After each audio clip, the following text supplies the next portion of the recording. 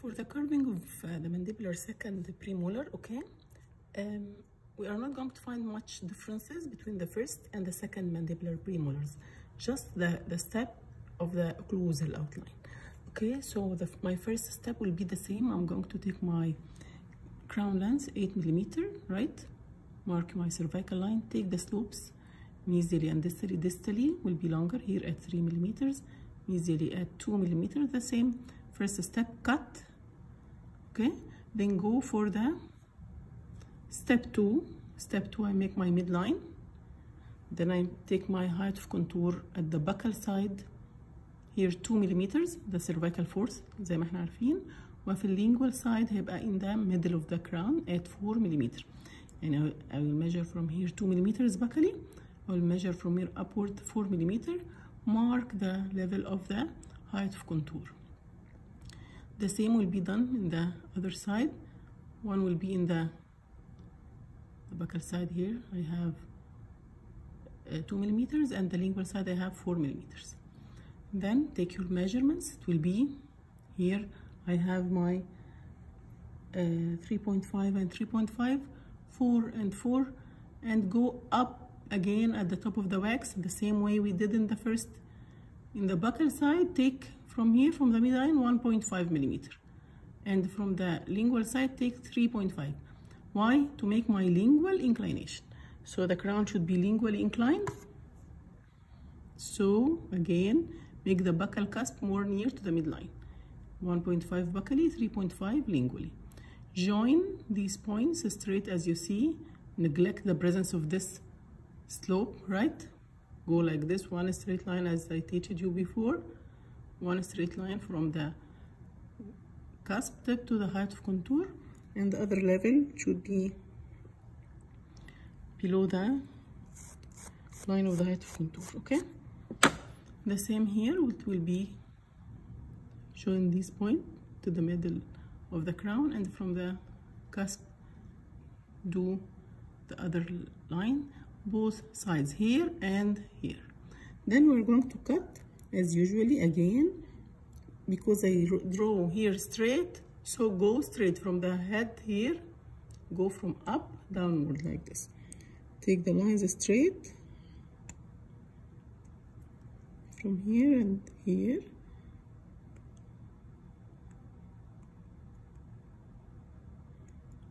This is my next step. In first step, no difference. Second step also no difference, but I want to show you again because some of you still have some doubts. Take it straight like this, one level, and from the height of contour take the other level. So if you draw good drawing and follow these drawing in the cutting, you will also have a good outcome in the crown carving.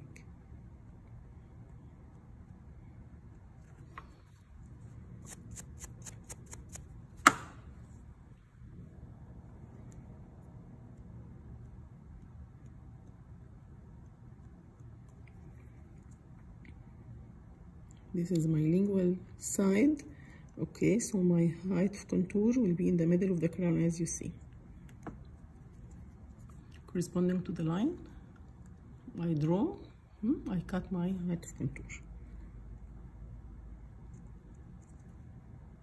For the buccal side, I will cut in the same way, start from upward and go down. Take care, look at this line, don't pass it, okay? Make a flat surface. Most of you leave here in the middle of the tooth excess wax for the buccal ridge. No, this is not the step for the elevations. Just cut it straight. Till what? Till the cervical fourth, my height of contour here in the buccal.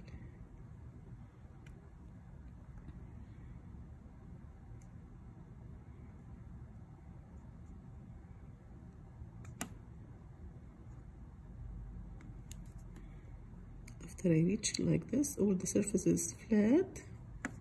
You see, following my line I have drawn, okay? Go for the other plane. This plane comes from the cervical force downward to the neck like this.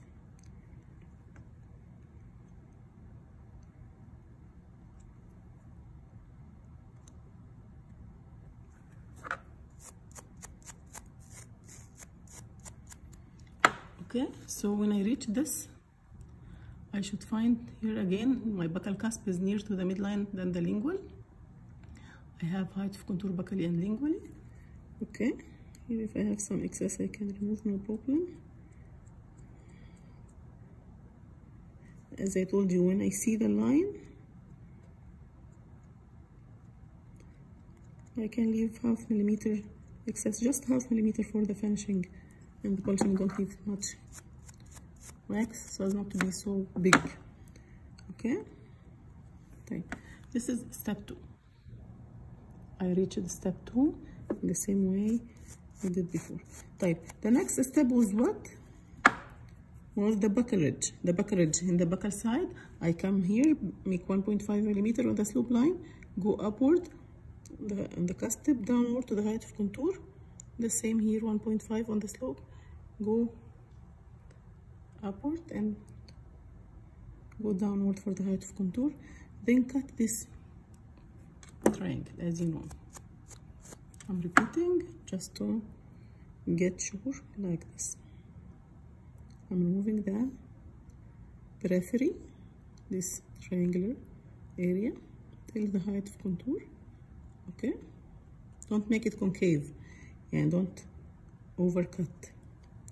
Take from upward downward in such a way and remove the wax here, leaving the middle part elevated. Then make roundation, general roundation for the buccal surface like this. This is the buccal ridge. I finished my buccal ridge. What about my lingual side? I used to do what in the next step? To do lingual convergency. Now I don't have lingual convergency. What I'm going to do, I'm going to make exactly my lingual cusps. Okay, how can I do them? Here, remove this old midline. Okay, draw a new central groove in the middle. This will be my new central groove. Okay, in the middle of the occlusal surface I have. I remove this one, the old midline, and make new central groove dividing the occlusal into 2 halves. Then make here your marginal ridges as usual, right? Then I am going to make my V shape separation, right? Here, how can I do it? From the buccal cusp, go down till my central groove as usual. Make V shape notch like this to separate the buccal cusp. You see, I stop where? In the midline. Okay, shallow separation like this. Then after that, previously I used to make the same here to separate my buccal and lingual. Now I want to remove this lingual tip. Why? Because my lingual cusps are shorter than the buccal. So after I make this my V shape like this, just go straight. You see here, after you make this, go straight like this. Yani sloping area from the buccal to the central groove. It is sloping, right? And from here, from the central groove, lingually take straight line like this. Why? To shorten the lingual cusp. This is the difference I have. So after my buccal cusp, I make my buccal ridge. I didn't do my lingual convergency. I want just to shorten my lingual cusp. My lingual cusp to be shortened, it is not so much short, just 1 millimeter as you see. Okay, how can I do it? After I come here from the cusp, as I used to do my V-shaped notch here, the buccal side, go for the central groove. From the central groove, go straight to make the lingual cusp flat like this. Okay. After that, I will do what? Here, this is my mesial side, and this is my distal side. So I will divide the lingual aspect into 2/3 toward the mesial, 1/3 toward the distal. Here, look like this. If they are 1, 2, 3, 3/3, 2/3 will go here for my mesiolingual cusp, and here 1/3 for the distolingual cusp. Mark this part. Go the line here, which is the lingual groove, to the central groove inside, and out the lingual side also goes this groove to make my lingual groove separating the two lingual cusps. Okay, so now I have one big buccal cusp and these two lingual cusps. After I make shortening of the cusps in this way, I divide 2/3 for the mesiolingual, 1/3 for the distolingual, and I have this my shape. What I'm going to do, that I'm going to carve the 3 cusps in the way we do. What is the way? I have triangular ridge here. From this triangular ridge I have 2 slopes here, mesial and distal slope, the same. Okay.